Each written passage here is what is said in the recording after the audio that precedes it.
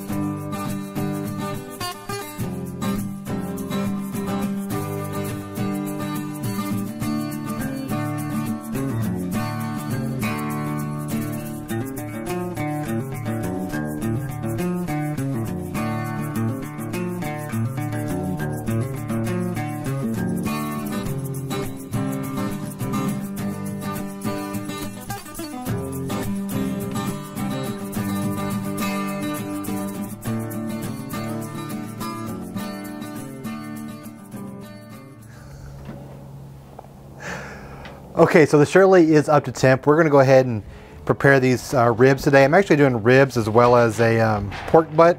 Pork butt's already on. These ribs are awful. They were $15, but check this out, guys. Now I know why. This is more about the rub than it is the cook. So we'll get some flavor from the ribs. We'll get a little flavor from the pork butt. I think we'll have a pretty good window, but man, this is a piss poor rack of ribs. I swear, grocery store meat is getting bad, y'all. I may have to find an online butcher, or sorry, go into my local butcher, because grocery stores just aren't cutting it anymore. All right, that's all I'm gonna do there. I don't think there's much hope for this. Actually, I'm gonna cut this off. That's a lot of wasted meat, but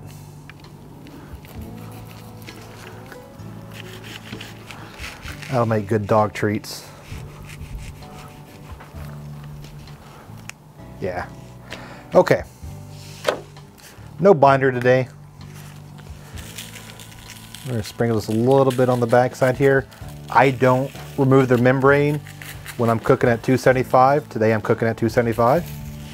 I just don't think it's necessary, and it's kind of a pain in the butt. Check this out. God, this is awful. Absolutely awful. I'm glad I had that pork butt, because these ribs, who knows what's going to happen. It's what I hate about meat. Sometimes you can't see how bad they are when they're the package at the grocery store. If you guys have your favorite online butcher, let me know in the comments below. I know a lot of you guys have had success with Porter Road. I may have to give them a try. All right, we're gonna let this set here for about 10 minutes. Let the seasoning absorb into the meat, then we'll get on the Shirley.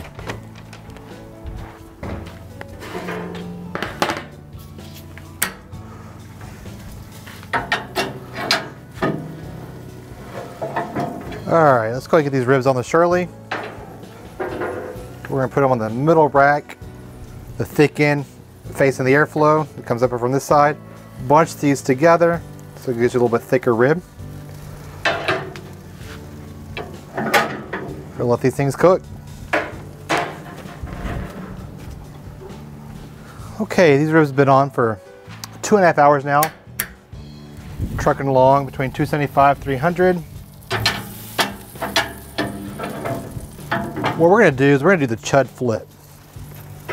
Watch Chud's barbecue. You know, he takes his ribs and flips them over.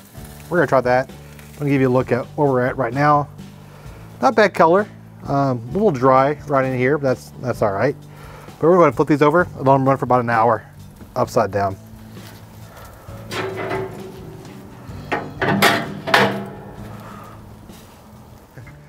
All right, so as we're waiting for those ribs to finish cooking, if you're getting value of this video, go ahead and give it a big thumbs up.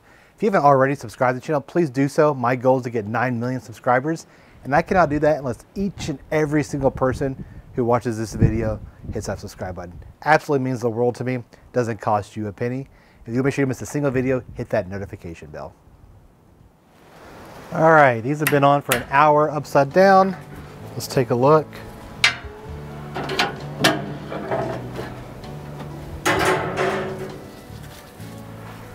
Crisp up pretty nicely. This looks pretty good. Nice juice. It's starting to come around pretty good. I say these probably get about another hour or so to go. All right, I'll see y'all when these are done. We're not gonna wrap until the rest. All right, the ribs are done. We're gonna go ahead and wrap them up here.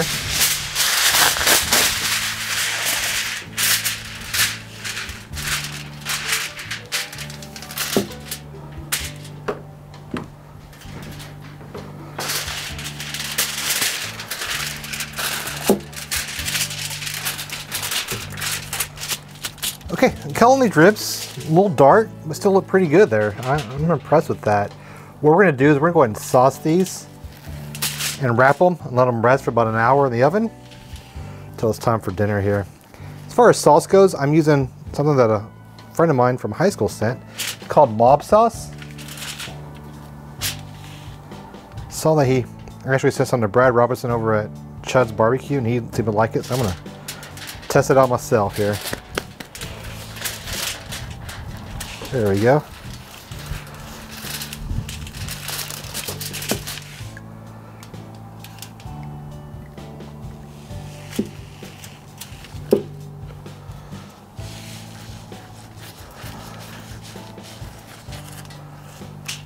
Nice little glaze here.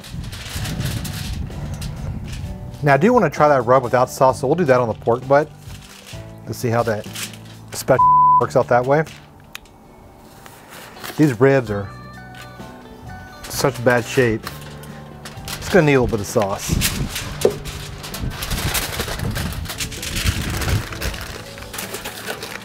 Wind's no joke. All right, these are wrapped up. We're gonna load them in the oven. Be back in an hour. All right, these ribs have rested. Let's take them out of the foil and see what we got.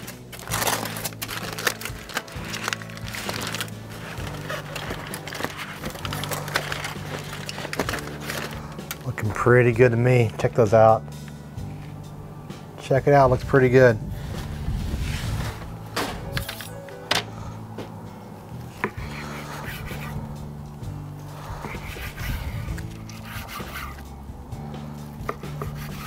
There we go.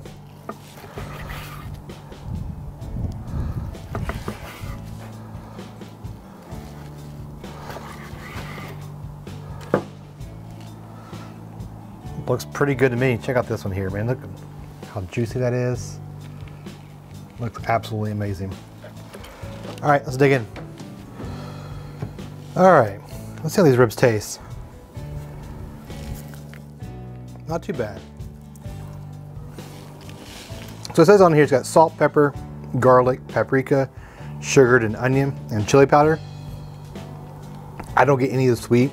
I get a lot of the chili powder and the onion in that. I don't know what to think, guys. Try about that mob sauce.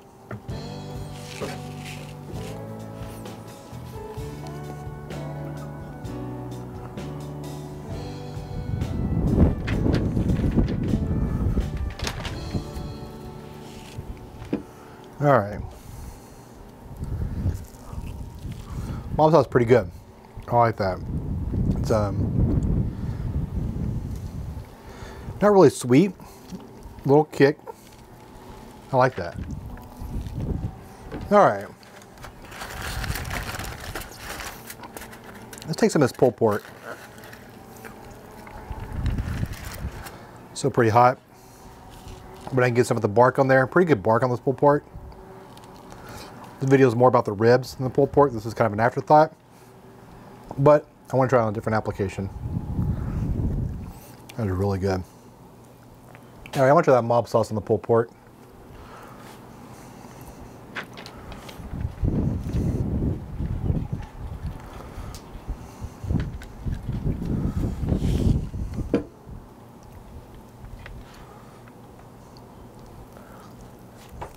I really like this sauce on pork. I don't know if I'd like it on beef as much, but pork is pretty solid. All right, as far as the video is concerned, do I think special is worth it? It's okay. It's not my favorite rub by far. I don't know if I'd actually buy this myself, but for a gift, it's kind of nice to have in your cabinet. Kind of sparks conversation. People think it's funny. I can say I've had some of the other versions. I think the bull actually my favorite out of all of them.